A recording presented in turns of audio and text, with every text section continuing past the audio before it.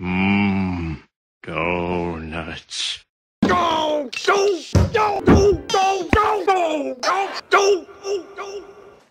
I think we all know what I'm getting at. The doughnut, aka the torus, also known mathematically as Hopf vibrations, or vortex rings. A vortex ring, also called a toroidal vortex, is a torus-shaped vortex in a fluid. That is, a region where the fluid mostly spins around an imaginary axis line that forms a closed loop. The dominant flow in a vortex ring is said to be toroidal, more precisely, poloidal. Let's start with do at the root note in a musical scale. That will bring us back to do, oh, oh, oh, do! It starts with do, and it all leads back to do. Now, just like leavened bread acting like yeast rising, let's expand on this topic. Time to make the doughnuts. Generally, it takes three things to make dough: liquid, medium, and expander. The liquid would be the water, as magnetohydrodynamics. The flour would be the medium, life, matter, organisms. And the yeast would be the expander, the sun, stellar energy, or the source star. Now, why are we talking about this? Let's figure out how this all goes together. You have do, the base of the music scale. You have doughnut, the torus. You have set, a forest of toruses, or the fundamental first principle geometries of magnetohydrodynamics. And you have Theodorian roots, self-organizing scaffolding of spectra in local star systems. It all starts with doughnuts nested inside of themselves, or for the sake of science, we will call them toruses. What we're going to attempt to do here is describe doughnuts or toruses on all scales, whilst we explore doughnuts in myriad academic fields at the same time. We'll start with toruses in astronomy and space. How are Birkeland currents formed? Concentric circles nesting is what gives off the initial Bessel function from the sun, and this Bessel function repeating is what builds up the recursions or recursive nature of fractal patterns that we observe in reality. The recursions of these dilating nested toruses is what builds up the subsequent size and ratios of the double-layered sheaths that make up the body of Birkeland currents. So the collimated structure of Birkeland currents is literally composed by counter-rotating toruses.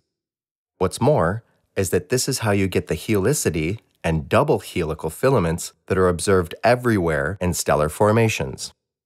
The helical filaments are a byproduct of the dilating toroidal nodes progressively expanding via projective geometry. That all sounds well and good, but how is matter birthed out of the sun from ionized gases? What is the self-organizing principle for this? Mainstream science will have you believe that matter cannot be created nor destroyed, but indeed, matter is created and self-organizes in specific pathways. In fact, the Doherty set proves that matter organizes according to a scalable metric of a process called Markland convection. Energy literally comes from the sun and self-organizes in these collimated sheaths, and it is all being held up by nested doughnuts. A wheel within a wheel, with rims and spokes high and low, inside and out.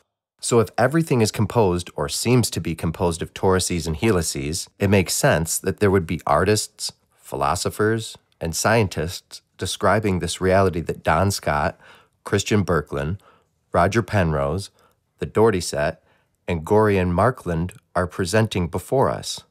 And indeed, there is.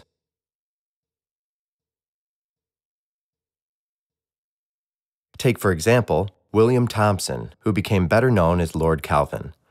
Kelvin first conjectured that atoms might be vortices in the ether that pervades space. There's many more examples of doughnuts in space, including the Van Allen belts at the planetary scale. At the solar scale, we have the Hall cloud or Kuiper belt. At the galactic scale, we have ring galaxies. At the intergalactic scale, we have Herbig-Haro objects, which clearly demonstrate cavitation. Cavitation is even scaffolded upon toroidal induction.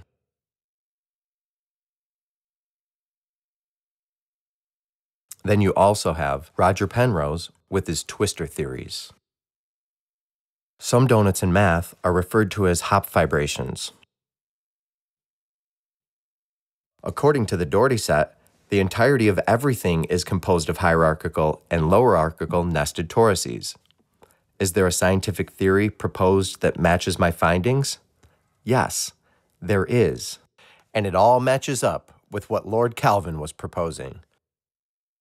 Today, we have incredible intellects like Dr. Vladimir Ginzburg. His series of books is phenomenal and lays down the math of a helical and toroidal construction of our universe like no one else ever has. Here is a quote from Ginzburg as we pan through some of his work. The torus and the helix unique properties provide them with a capability to be the prime elements of nature, and that capacity, their potential role in nature, would be comparable with the role of the DNA double helices discovered by James Watson and Francis Crick in 1953. The DNA double helices contain genetic codes defining the properties of both organic entities and living organisms, whereas both the torus and helix contain genetic codes defining the properties of matter and radiation entities of the universe. Also similar are the locations of these codes. The genetic codes of DNA are located inside the cells of all organic entities and the living organisms, whereas the genetic codes of toruses and helices reside inside all elementary matter and radiation particles, the building blocks of the universe. The doughnut in biology. The dynamic dilating torus even plays a fundamental role in our souls. You might have heard the saying, "The eyes are the window to the soul." Now, what is the shape of an eye? The torus. So the torus is technically the gate to our soul. In fact, every sound that comes out of our mouths is a torus. Even baby babble is exercising the torus, because the larynx is a series of 3 sphincters which are themselves toroidal muscles. The lips are also a torus. The tongue can be thought of as the center of the torus, arranging the sounds of the chorus of the toruses. Letters in the Hebrew alphabet are all derived from a rotating torus, as the Muru Foundation shows. Birds, water spiders, fish, all use the vortex ring. We have to spend some time on Dr. Gabriel Kaliman. I will now read a quote by him while we look at some of his work, which happens to translate perfectly to my last Thunderbolts video, Magnetohydrodynamics. The transformation of the original concentric circles and regular polygons, along with the emergence of cyclospiraling centripetal and centrifugal currents, accompanying the dynamics of symmetrical waves propagated in the fluid subject to vibration, demonstrates the close connection between the periodic time division and the geometric space structuring. Fluid matter thus becomes standing wave and therefore animated geometry.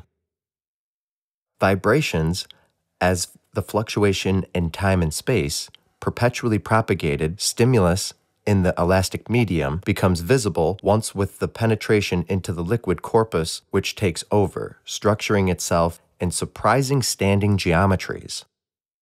Matter-liquid, or liquid matter, a permissive receptacle of spatial-temporal fluctuations of pressure depression, constructively modulates the harmonic interferences in the fluid mass, which thus becomes a symmetric structure animated by vibration. And this is talking about cymatics. The resulting geometries are formed on the scale of different ascending, descending frequencies, like a complex vibrational language that surprisingly interferes with ancestral symbolic sources. Therefore, the circle becomes the common source of planar polygonal successive series, the triangular, square, pentagonal symmetry, which tends to n radial spokes, just as in the three-dimensional, the fluid sphere becomes the primordial matrix, giving rise to regular polyhedra that oscillate in the cuboctahedron, icosahedron, dodecahedron, polyhedral complementaries, etc. Therefore, standing concentric circles become polygons from increasing noise intensity, while the sphere delivers polyhedral alternating oscillations. Vibrationally stimulated fluid, spheres, unify the indissoluble link between polyhedral antipodes as intermediate morphological stages of polyhedral structures, couples. More precisely, the liquid sphere becomes a cube, and the cube becomes an octahedron. The alternation fluctuating with the acoustic stimulus, frequency.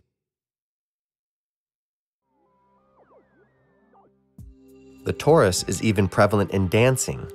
Our fingers dancing with mudras is steering and playing with donuts and tornadoes, steering ether and energy in many different directions and modalities. I hope it is clear that the donut, or the center of a donut, is the pillar of the Jed, as the Jedi pillar and the subsequent tori are always seen on the pillars, just as the dorji and the vajra. We've just skimmed the surface of how prevalent the torus or donut is on all scales. We could dive into the orbitals of hydrogen atoms and so much more, but for now, I think this is sufficient to digest and integrate deeper into the two-way living, pulsating vortex-based universe and out of the paradigm of the simulation. I hope it seems apparent that the Doherty set and the electric universe go hand in hand, describing what brilliant minds all throughout history have been masterfully depicting through art, cymatics, science, math, religion, philosophy, and yes, even something as simple and delightful as pastry.